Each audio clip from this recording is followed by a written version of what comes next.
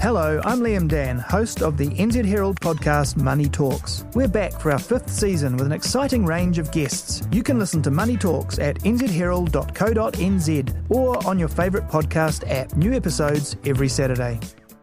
You're listening to the Weekend Sport Podcast with Jason Pine from News Talk ZB. Round 6 of netball's ANZ Premiership this weekend. Tonight in Auckland, the Northern Stars up against the Central Pulse from 7:15. The game of the round, though, looks to be tomorrow, 2:10 in Rotorua. The Waikato Bay of Plenty Magic welcoming the Northern Mystics to Rotorua. Mystics goal shoot Grace Nweke joins us for a chat. Grace, thanks for taking the time. You're top of the table, but the Magic are the only team to have beaten you this season, albeit in overtime. So how strong is the desire amongst you and your teammates to reverse that result? Yeah, we definitely want to get one back on them. It was a tough loss, and I think Magic was a better team on the night that day, but we're hoping to change that tomorrow. So Mystics are 5 from 6, top of the table. So apart from that loss to the Magic, it's gone pretty well for you. What has gone really well on the court for the Mystics so far this year?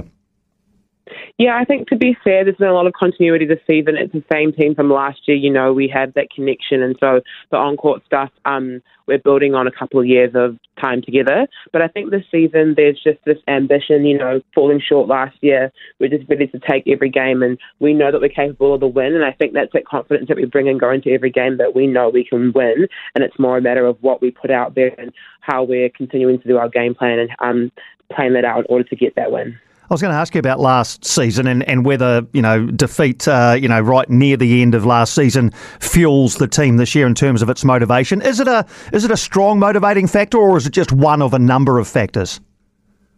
I think it's definitely one of a number of factors, but it's quite up there. I feel that, you know, falling short last year and then all that was said, and I guess the challenges within the team to, you know, diversify and, you know, strengthen our team across the court and on the bench has been a massive intent this season. And so we feel that we have a lot to prove, and that anyone can come on the court and perform well. We can take anyone on and off, and that we've got, just a message to send that the entire team is capable. All right, when you go onto the ANZ Premiership website and you click on stats and you look at the shooting stats, you're right at the top there in terms of percentages, 94.7% you're shooting, the best in the comp. What do you put this consistency that you've managed to achieve down to? Yeah, I think I've always had pretty high standards for myself as an individual, so I know that I want to be shooting accurately every game, and I struggle when I'm not. And so just having that as the status quo, I guess, for me when I play, I just know that I have to keep putting those shots up and getting them in. But obviously we're training hard every week. I'm training and shooting at trainings and in and out of team time. So I feel that it's just become part of, like, I guess, my role as a shooter to keep practicing, keep getting better. So for me, that's just like part of my job. And in terms of the Mystic strategy around the shooting circle, you're so powerful under the hoop. What percentage, for example, of shots ideally would you take in a game? Like, would you take 7 out of every 10 shots in a game? Is that the strategy? It definitely seems that way, but I wouldn't say that it's our strategy. I guess it's just the way that the game ends up being played out. There definitely is an intent to, you know, involve our goal attacks more, get them with more ball in hand, taking penalties, and ideally taking more shots. I know that the style that we play of the holding circle and the rolling goal attack is that the goal shoot will end up with more ball in hand and will be going to the post more. But we definitely are working on involving them more, just so that they can get an opportunity to keep working on their shot. Yeah, Monica Faulkner's been your shooting circle partner for much of the season. How important is she to the overall productivity of the team? Yeah, she is a workhorse. She's been working and training really hard this season and performing really well. Goal attack is sometimes a thankless job. Like, they run the lines and they open up the space so that the feeders can have a clear option into me. But she's doing a load of work up the front to, get that attacking end moving. And in terms of getting the ball into both yourself and Monica, Peta Toiava is right up there in terms of the stats, in terms of feeds into the shooting circle. How key is she to the overall game plan and your productivity in the circle?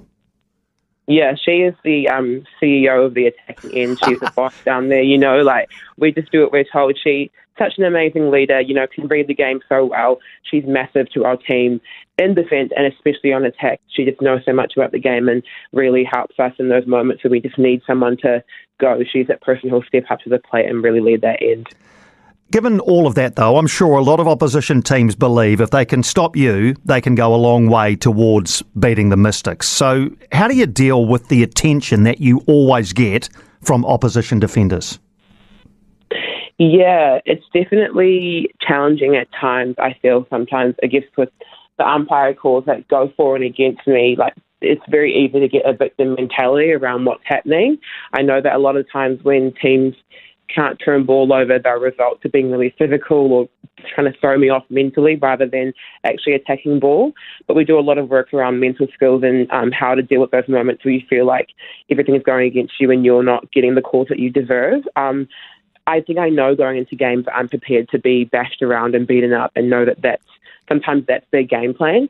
And I think I'm happy to, be that player who takes that and I guess make that sacrifice if that means that, we're still scoring ball, we're still, winning games. And it's almost like I know that if that's all they've got, then I've beaten them already if they have to resort to that kind of play in order to try and throw our end off. Is there something that you've had to sort of come to terms with, though, over the last couple of years? I can't imagine coming in as a teenager into the top level that you would have been physically or mentally prepared for that sort of treatment. Oh, definitely. If I had to learn the hard way, it was definitely a shock to me. My first, 2 seasons, just realising what the landscape was like and how the game is umpired and how players, what you can and can't get away with. It's still a learning sometimes because there are times you do feel like you deserve a call or you've just been so hard done by, but you really just have to move on. And I'm still learning. There are moments where I can really get, emotional with the umpire or what's happening on court, but it's just really separating that and parking everything each quarter, coming in and out and being able to refresh. Because I'd imagine too that if you start doing that, if you start showing displeasure with umpires' calls, then that almost opens up a bit of a mental crack for opposition players to kind of, to exploit, does it? They can see perhaps that things are getting to you and they might try and exploit that even more. Does that happen occasionally? Yeah, that's exactly how it works. And I feel that if I'm emotional or I show my frustrations or reactions, then that's almost that positive reinforcement to the defenders that this is working. Grace is getting upset. We just need to keep doing this, keep throwing her off. And then that's where I'll miss a shot or I'll, take the ball wrong and whatever. So it's really just as frustrated as I am on the inside, I do my best not to show it. I just don't want to give away anything. Oh, good on you. Good stuff. And what about the pressure you feel around being, the main source of goals for the Mystics? Is that a weight that you can, bear comfortably on your shoulders? Yeah, I don't feel the pressure. I feel that it's just the way that I play. And when I'm on court, that's my game style, and I see that as my strength.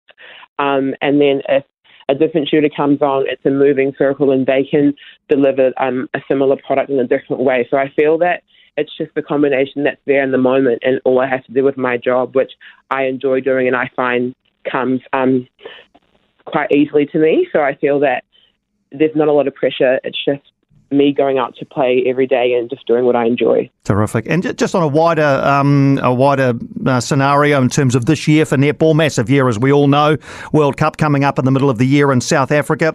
How often does that sort of come into your mind? Is it something that you purposely try to keep out of your mind, or do you allow yourself to think about playing at the World Cup? Yeah, I've definitely thought about the World Cup this year. Yeah, we were in Cape Town just in January for the quad series, and it was kind of like a trial run for our processes for those who were selected in August. And so it's definitely in the back of my mind. I'm trying to focus more on the season, which is the goal is to be ANZ Premiership champion. So that is where my focuses are at. But I'd be lying if I said that further ahead I'm not thinking about the World Cup and selections and the process and all that comes with. And I think it's more of an exciting thing rather than pressure. I'm really hopeful to get selected and doing the best that I can to do so. But I think if you're playing well in ANZ and, focusing on that, then it's likely that you'll be playing rifle selective and selections will come. Absolutely. And I read an article earlier this year about the fact that you're obviously of Nigerian descent, and that you were keen at some stage to get back to Nigeria to I guess reconnect over there or to connect over there. Have you had the chance to do that yet, or will you have the chance?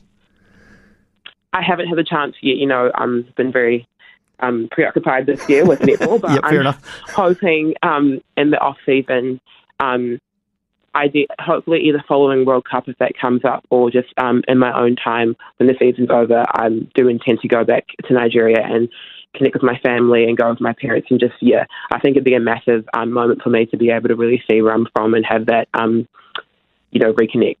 Awesome. Hey Grace, it's been awesome catching up with you. Thanks so much for taking the time today. All the best tomorrow and for the rest of this ANZ Premiership season with the Mystics, and we can't wait to see how it all plays out, and then of course on towards the World Cup, fingers crossed as well.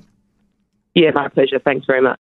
For more from Weekend Sport with Jason Pine, listen live to News Talk ZB weekends from midday, or follow the podcast on iHeartRadio. Hello, I'm Liam Dan, Business Editor-at-Large for the New Zealand Herald, and I'm back with another season of my podcast, Money Talks. In this series, we're not going to tell you how to get rich. We're not going to try and pick the next interest rate move. Instead, I'll be talking to some interesting New Zealanders about how money has shaped their lives and what they've learned about it through the years. Join us every Saturday for a new chat with an exciting range of guests from the world of business, politics and entertainment. You can find Money Talks with me, Liam Dan, wherever you get your podcasts.